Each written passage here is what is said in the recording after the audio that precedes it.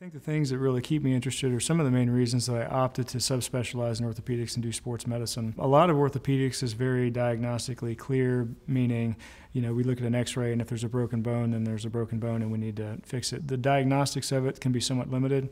Sports medicine is the exact opposite of that. So I can see a patient that has an MRI that will have several abnormal findings, but examining the patient, talking to the patient, it's really my job to tease out exactly what's the significant finding, what's actually pathologic, what is just an abnormal or a normal variant for this patient.